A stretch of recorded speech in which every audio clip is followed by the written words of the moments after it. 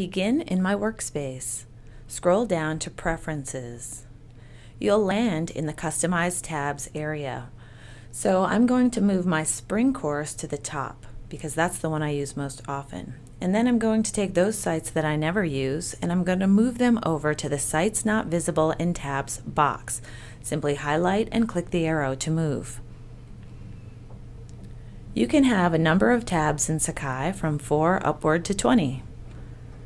You'll need to click Update Preferences for the changes to take effect, and to see it, click the Home menu item. And there are my 3 tabs. The rest are not visible.